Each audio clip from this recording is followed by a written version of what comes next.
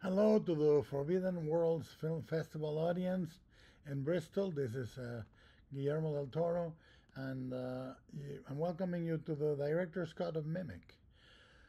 It's not exactly the movie I wanted, but it's closer to it. There was a lot of bullshit that Miramax added to it or made me shoot little things. Uh, some of it with a second unit. Mimic is the only movie in my life where I used second unit. I have never used it again. I either splinter the units and shoot the stuff myself, or I shoot it with first unit. I hated it because it's very hard to make it look like the same film. So little snippets were added. Now they're out of the director's cut, most of them. There's a little bit left. Like you're going to be looking at one shot, and that's second unit, and the reverse is me. It's a little crazy, but we survived that experience.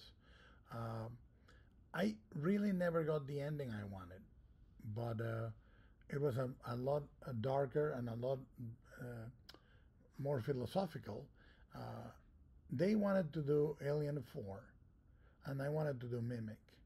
So I didn't want anything to do with Alien.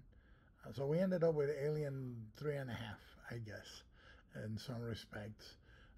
But the cut you're going to see is much more to my liking. It adds beats that were out and took out beats that I didn't ever want it in. And I hope you enjoy it a little more. I still am very proud of the movie. Visually, it's one of the movies that established the way I design, and it established the sort of cyan and gold pattern that I like and favor to this day. And there are set pieces that are, for me, incredible. When the creature takes, spoilers ahead, cover your ears. The taking of the character on the platform is one of my favorite things I ever shot. The attack on the subway car, which is entirely done by first unit, is beautiful, and I think is one of the proudest things I've ever made.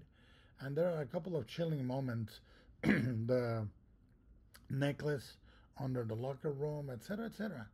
Pretty good atmosphere. I hope you enjoy it.